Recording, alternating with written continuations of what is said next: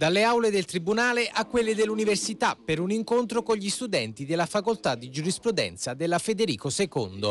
Garanzie di libertà per il difensore è il titolo della conferenza organizzata dalla Camera Penale di Napoli. Il presidente Domenico Ciruzzi si è soffermato sull'importanza che ricopre il ruolo dell'avvocato. È un incontro con la città e quindi abbiamo iniziato con l'università, con gli studenti.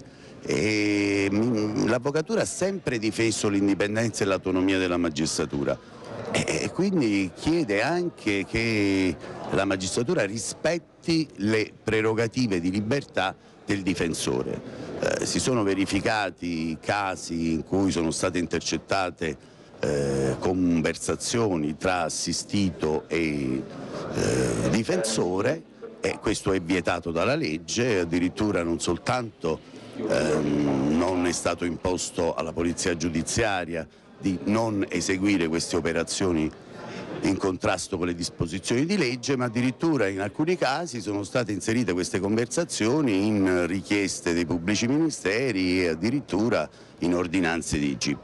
Noi, senza nessuno spirito polemico, ma sicuramente con assoluta fermezza, vogliamo che comportamenti illegittimi di questo tipo non avvengano più. Questo nell'interesse del cittadino, perché il cittadino deve sapere che quando conversa con il proprio difensore, quando ha un colloquio con il proprio difensore, la garanzia costituzionale di cui all'articolo 24 della Costituzione deve essere rispettata in primis dagli stessi magistrati. La figura del difensore viene analizzata attraverso l'evoluzione della professione forense nel contesto della società odierna, che affronta profondi cambiamenti. Oggi si parla della figura del difensore. Qual è il suo pensiero? Il mio pensiero è che la figura del difensore in questo momento in Italia non è che viene stimata come deve. Non viene stimata perché la riforma professionale non si fa, o ancora non si fa, speriamo nei prossimi tempi, e perché registriamo in diverse occasioni degli attentati al diritto di difesa, con prassi che sono elusive delle garanzie della difesa, a partire dall'intangibilità delle conversazioni tra cliente e assistito, per finire con una idea del segreto professionale che è molto più debole di quella che le norme vogliono. Quindi c'è bisogno di rimarcare la importanza, la centralità del diritto di difesa e di fare in maniera che le norme del codice di procedura penale vengano applicate e laddove possano essere eluse vengono addirittura rafforzate. Parlare del lavoro del difensore può essere anche un modo per aiutarlo?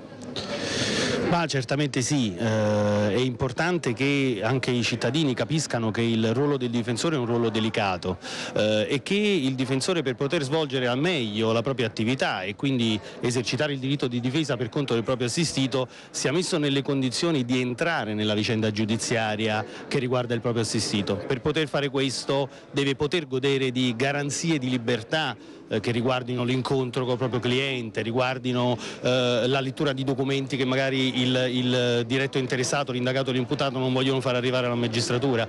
È importante quindi che i cittadini capiscano qual è realmente il ruolo del difensore nel processo penale oggi.